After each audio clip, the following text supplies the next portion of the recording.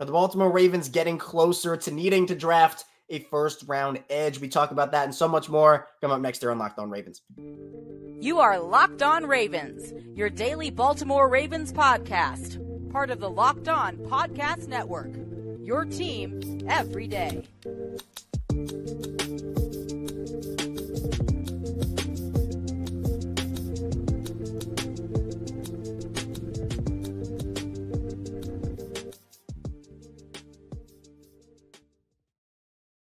Welcome into another edition of Locked On Ravens, your daily Baltimore Ravens podcast. I'm your host, Kevin Ostreicher of Ravens Wire, here with you on the Locked On Podcast Network, your team every day. Thank you so much for being here and making Locked On Ravens your first listen each and every day. We're free and available on all podcasting platforms. That includes in video form on YouTube and audio form wherever you get your show. So be sure to subscribe. Both video and audio form really does mean a lot to me. It's the same show, both audio and video, so you're not missing out on any content. We're 5 days a week, plus bonus episodes of Ravens news, analysis, updates, and so much more. Today's episode of Locked On Ravens is brought to you by FanDuel. Make every moment more. Right now, new customers get $200 in bonus bets with any winning $5 bet. That's $200 if your bet wins. Visit FanDuel.com/lockedon to get started. We're back here. It is April Fool's, so hopefully not too many pranks going on today. It actually was Easter Sunday yesterday, so hope everybody had a great Easter Sunday. We're going to be grinding through this episode today. We had 2 bonus episodes come out this weekend, one talking about the Ravens' edge position and who they could sign from outside the organization. We also talked a little bit about the NFL's rule changes. Now, if you didn't tune into Sunday's bonus episode, long story short here, if I don't sound as energetic today or as enthusiastic, it's because I don't feel that way. I woke up this morning and we're talking Sunday with a 102 fever, right around 102 fever, and I'm using literally every last ounce of strength I have to record this show. I can barely talk otherwise. I've saved it all for right here, right now. So I said yesterday was the biggest challenge in my Locked On Ravens career, almost 5 years. This one might be the second, but just please bear with me if, again, I'm not sounding as enthusiastic as I do. But let's have a great episode. Let's talk about, again, the edge position. I think that's where I want to go here. It's the talk of town right now in Baltimore. I mean, you see Jadeveon Clowney go to the Carolina Panthers, a bunch of edge guys, quality edge guys already off of the board, go into different teams. So I think a lot of Ravens fans might be getting a little nervous. Now, I'm not panicking yet, and we'll talk about that a little bit throughout the week. But I'm going to kind of pose the question here today. If the Ravens are getting closer to needing to draft a first-round edge, just based off of who was left in free agency, I think there is a case for it and a case against it, but you'll see which way I lean towards the end of the first segment. So let's talk about this. Baltimore has always been a best player available team. And obviously here on Mock Draft Monday, we talk about mock drafts. So we're going to be talking about a mock draft today where there is an edge rusher taken in the first round. But again, Baltimore's been that best player available team forever. Now, does that mean they go and take a quarterback every year if that's the best fit? No. When you have Lamar Jackson, you obviously don't need to take a quarterback. But it goes to show like a Kyle Hamilton pick or Marlon Humphrey pick. There are plenty of examples, especially in the first round, of the Ravens going best player available because you don't want to rob yourself of an elite talent and reach for somebody who was not as far up on your board because who knows, that player could drop to you. Now, the edge rusher first round department this year, it's a little bit interesting. Dallas Turner, I think you have a couple other guys, but I think the one that everybody's kind of linking to the Ravens right now is Chop Robinson. He did test really, really well during the combine, and Penn State, local guy. So it's kind of like the best of both worlds for Baltimore, where you get a local kid and Odafe Owe, that Penn State connection there. That might scare away some people, to be honest. But to me, I think that this shouldn't be, okay, we're hitting the panic button if you're the Ravens right now. Kyle Van Noy is still available in free agency. And we talked about who's still available right now. I'll actually try to pull up the list as I'm talking right here. But to me, we're 3 weeks. It's 3 weeks to the day into free agency right now. All right. Started 3 weeks ago. The legal tampering period did. Now, I understand. I get it. The list of guys who are still available, not super inspiring. I've come on this show recently and said it's not super inspiring. But to me, it is Kyle Van Noy or bust, essentially, and we'll talk about that a little bit more as well. Now, some of the other guys who are available, You have Emmanuel Ogbah, Carl Lawson, Randy Gregory, Tyus Bowser, Jerry Hughes, Justin Houston, Bud Dupree, Shaq Lawson, Marcus Golden, Anthony Barr, and Bruce Irvin. I mean, maybe you bring in like a Dupree, a Gregory. I mean, I was a big Ogbah fan, but his tenure in Miami didn't really work out so well. I think a lot of people were almost anticipating that one of Clowney and Van Noy, it's almost like, and Rocco DeSangro talked about this on our Friday episode, it's almost like with the cornerback room. Everybody expected one of Ronald Darby or Arthur Millette Beck. And I think a lot of people had circled Ronald Darby on that list and said, yeah, this is the guy I'm expecting. Now, Darby goes to Jacksonville on the first day of free agency, and everyone starts to panic and being like, oh man, what's this position going to look like? How are they going to recover from this? And then they bring back Arthur Millette. Now, that doesn't mean they don't need another third corner. I think, again, their nickel position right now is really good, but at the same time, you know, you have Brandon Stevens, you have Marlon Humphrey, but some of the reasons that this defense was so good last year is because Darby was able to step up for Marlon Humphrey in the absence that he had to have due to his couple of injuries, and he balled out. So it's kind of flipping that back to the edge position. I think a lot of people knew and maybe thought that it was going to be one of Clowney and Van Noy. But now that Clowney's off the table, I think it's making some people nervous about like, okay, well, if it's not Van Noy, then are the Ravens in a heap of trouble? And so if Van Noy does end up going somewhere else, and look, Clowney got a deal worth $10 million per season. The Ravens were never going to pay that type of money. I mean, they couldn't, unfortunately. Would a guy like Van Noy demand less? And Clowney actually signed a deal. I don't think he'd ever signed a free agent deal since he came in the league before training camp. He usually likes to sit that out. But hey, you know what? He gets offered $10 million per season. He says, hey, man, I'm signing on that dotted line for sure. So what does it look like for Van Noy? Is this a situation where maybe he waits until training camp? That, to me, unless there is an agreement, that puts Baltimore in a pretty tough spot, because what if they're kind of anticipating, you know what, Van Noy, he's coming back, and then all of a sudden another team swoops in, and that was kind of like your backup plan, and it's training camp already, and more guys have gone off the board, and it makes it so if there's not, remember, like Rocky Ya-Sin had some sort of an agreement, Alejandro Villanueva had some sort of an agreement. Well, again, those aren't necessarily super inspiring names. I would want something like that if I were the Ravens, just to kind of cover my bases, because again, if you go into the draft and you're like, okay, fine, it's Van Noy, then you don't take a Chop Robinson when he's there, or Dallas Turner falls. Dallas Turner's not falling, by the way. But if an edge rusher falls to you at 30 and you don't take him because, oh yeah, Kyle Van Noy is going to be in the equation, but then he's not, that's a little bit risky to me. So I don't think Baltimore right now is getting closer to needing to draft an edge in the first round. I mean, look, there are so many other different positions Baltimore does need: offensive line, corner, wide receiver. Obviously, edge is part of that too. Those are my big four needs. But at the end of the day, I think Baltimore is still in a fine position where they can go best player available and just see how the draft falls to them. Coming up in the second part of the show, we're going to be talking about a Mock Draft Monday, getting into what I put out on Twitter for Mock Draft Sunday. And spoiler, there is a duplicate edge rusher who we've talked about on the show already before. Stay tuned, plenty to talk about on Locked On Ravens. First, this show is brought to you by FanDuel. Sports calendar's loaded. FanDuel's making it even more exciting to get in on the action, because right now new customers get $200 in bonus bets with any $5 bet. That's $200 you can use to bet tourney, MLB, NBA, NHL, and so much more. Visit FanDuel.com/lockdown to make your first bet a big win. My bracket, it's all but busted. I have UConn winning, but essentially all my Final Four teams are out outside of that. So not a great year for the sports or NCAA tourney for me. FanDuel, America's #1 sportsbook. We're back, our second segment of Locked On Ravens. Kevin Oestreicher still talking with you here on this Mock Draft Monday, powering through, but the show must go on, so I am here with you. Thank you so much for tuning in today on April Fool's Day, by the way, making Locked On Ravens your first listen each and every single day.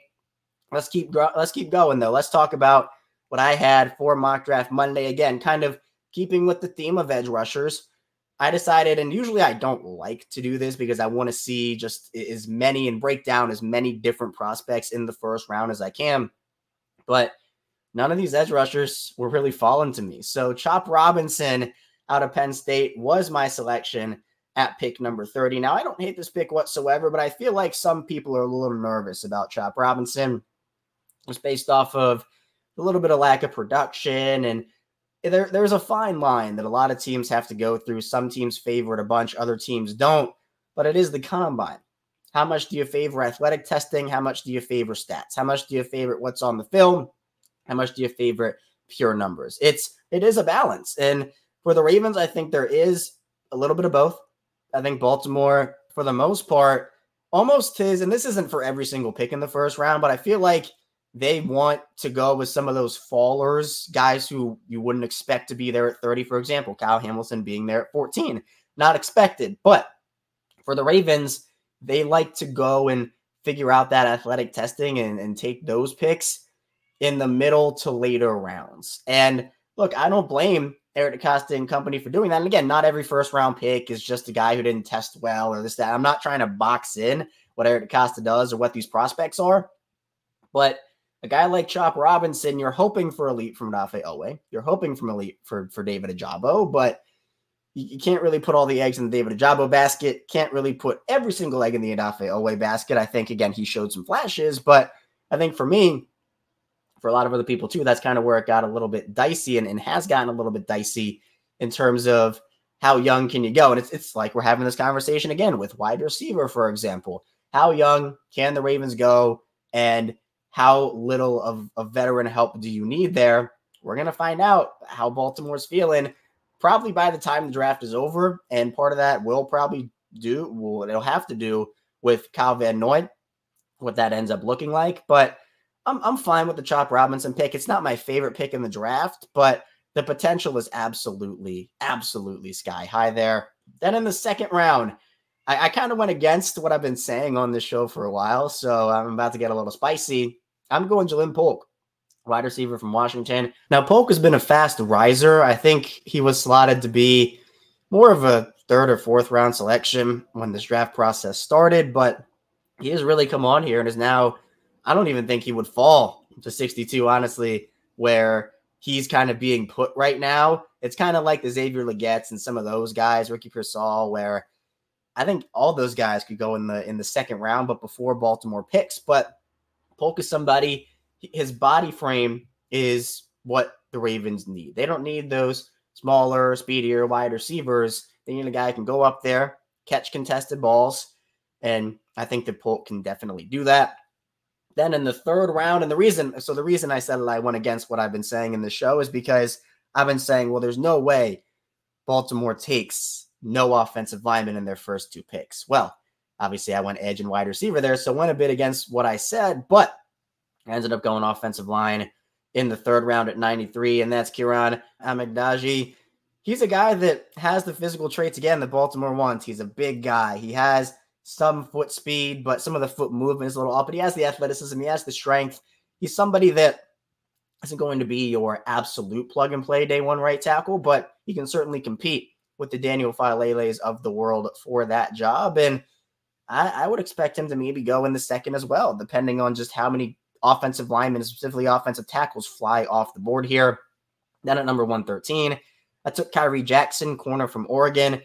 He is one of my favorites, and I have no idea how he keeps falling to the fourth round. I expect Jackson to go in the second, but again, I take whatever the mock draft simulator gives me, so no complaints over here. Super physical, someone that has good ball skills as well. Jackson would be a perfect plug-and-play third corner for this team.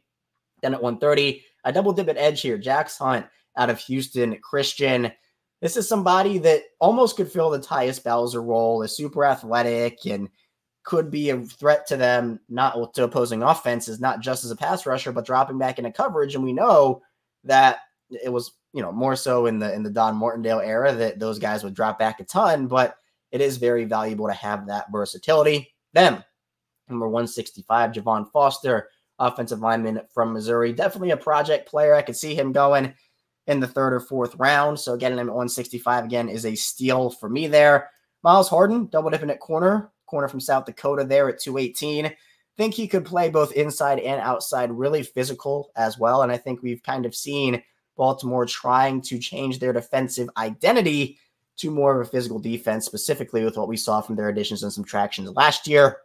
Then 228, Kimani Vidal, the running back from Troy, is the pick at 228. He's a smaller back, but someone who is super explosive and could fill in that third running back role behind Derrick Henry and Justice Hill until Keaton Mitchell's ready to come back. So again, it's more of a seamless transition than drafting one of the top running backs, and that guy may be expecting to have a consistent role throughout the year. Then at 250, this is my guy. End of mock drafts, I always take him. It's Jacob Monk, the guard from Duke. So I took 3 offensive linemen in this draft. He's super physical, someone that I would most definitely want on this Ravens team 1,000%. So I thought this was fine. Again, you're taking swings on the athletic intangibles and also just figuring out ways to address both needs and best player available. So I was definitely fine with this one that I had right here. Coming up, though, on the final part of the show, we'll get into mock draft mania from Twitter, getting into some of the mock drafts that you put below mine. Stay tuned, plenty to talk about on Locked On Ravens. First, this show is sponsored by BetterHelp. What's the first thing you do if you had an extra hour in your day? Would you go for a run? Would you take a nap, read a book, show up for a friend? A lot of us spend our lives wishing we had more time. The question is, though, time for what? If time was unlimited, how would you use it? The best way to squeeze what special thing into your schedule is to know what's important to you and make it a priority. Therapy can help you find what matters to you so you can do more of it. Therapy has so many different benefits too, such as learning positive coping skills, how to set boundaries, again, empower you to become the best version of yourself. And it isn't just for those who've experienced major trauma. It's for everyone. If you're thinking of starting therapy, give BetterHelp a try. It's entirely online, designed to be convenient, flexible, and suited to your schedule. All you have to do is fill out a brief questionnaire to get matched with a licensed therapist and switch therapists anytime for no additional charge. Learn to make time for what makes you happy with BetterHelp. Visit BetterHelp.com/lockedon today to get 10% off your first month. That's BetterHelp, HELP.com/lockedon. We're back, our final segment of Locked On Ravens. Kevin Ostreicher still talking with you here on this Monday. Again, hope everybody had a great Easter Sunday. That was yesterday. I spent all of it in bed, barely talking. Again, I woke up with a right about 102 fever this morning and can barely talk. I'm very weak and everything, but gotta power through because we are 5 days a week. I've never missed one episode of the show, including bonus content, and I promise we are on episode 1,216 here today. Be sure to subscribe to our YouTube channel, also in audio form as well. We had you covered with Ravens news, analysis, updates, and so much more. Now, let's get into a couple of mock drafts that were on Twitter. Again, how I do this is I put my mock draft out on Sunday, and then I'll put a tweet on the Locked On Ravens account. You can then respond to the Locked On Ravens tweet, and just in the order I see them, I read them out. So let's first get into one from SZG Sports. There we go. Who has the Ravens trading back and taking J.C. Latham, the tackle from Alabama, at number 33. Keon Coleman, wide receiver from Florida State, at 62. Marshawn Nealon, edge from Western Michigan, at 93. Naoma Pritchett, the corner from Auburn, at 101. Kieran Amidaji, the offensive lineman from Yale, at 113. And Brendan Rice, wide receiver from USC, at 130. I think I like this one better than mine. Trading back and still landing J.C. Latham is ridiculous. I think he doesn't even make it out of the top 20 at the very, very maximum. Then getting Keon Coleman at 62, a guy that I expect to go late first, early second at the very max. I mean, that's incredible. And then Marshawn Nealon and then Pritchett, but then getting Kieran there at 113 and then Brendan Rice at 130. The first two picks and the last two picks. Oh, yeah. I am 100% on board with that. So essentially what I think happened here is, if I'm not mistaken, the trade was number 30 for 33 and 101. Maybe there was an extra pick or a late round pick in there, but I can only see up until 130 on the mock draft. Then we have one here from TD Hunter, who has the Ravens taking Tyler Guyton at pick number 30, offensive lineman from Oklahoma. Xavier Legette, wide receiver from South Carolina, at 62. Dominic Booney, the offensive lineman from Kansas, at 93. Kyrie Jackson, corner from Oregon, at 113. Javon Solomon, edge from Troy, at 130. Tommy Eichenberg, linebacker from Ohio State, at 165. Sion Vaki, the safety from Utah, at 218. Carson Steele, running back from UCLA, at 228. And Tylen Grabble, offensive lineman from UCF, at 250. I like the Guyton pick. I like the Legette pick. Kyrie Jackson, that's my guy there. I mentioned that in the second part of the show. Javon Solomon, also very interesting. Insane production at Troy, but obviously, since it's not a Power 5 school, you got to wonder a bit about how much that production is going to translate into the NFL, which is just a much higher level of competition already. So that, to me, is an interesting one. But I like the 3 out of the first 4. Maybe I would have taken an edge at 93 instead of 130, but I don't hate it. I don't hate double dipping at offensive line in the first 3 rounds. 2 of your first 3 picks there if you're the Ravens. So shout out to TD for this one.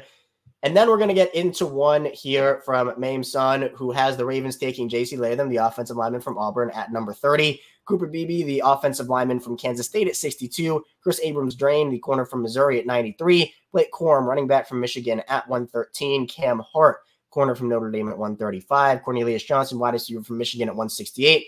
DeAndre Prince, corner from Ole Miss, at number 179. Miles Cole, edge from Texas Tech, at 218. Nelson Caesar, edge from Houston, at 239. And Nathaniel Watson, linebacker from Mississippi State, at 250.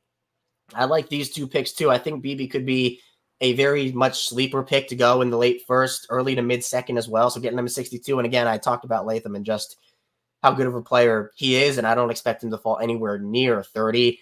Now, I think the Corum pick, and this is one that a lot of people have talked about. I'm personally not taking a running back with my first 3 picks if I'm the Ravens, right? Once you hit 113, once you hit day 3, I'm all for it. Some people love this Blake Corum pick. Other people hate this Blake Corum pick. I'm kind of in the middle. Again, if there's no one else on your board that you like, and Corum is somebody that, again, is a little older, has the wear and tear on the tires, but is a really quality player, again, it could be a move that Baltimore makes. So 1 corner here, or no, excuse me, 2, Cam Hart and DeAndre Prince, but I do like this one overall. The first 2 offensive line, or no, there are 3 corners in this one, excuse me. So yeah, I think the first 2 offensive linemen are awesome, and then the needs kind of get filled out the rest of the way. Maybe 1 less corner, right? Maybe I'd go and add a wide receiver earlier than 168, but in my opinion, this is a solid mock draft here.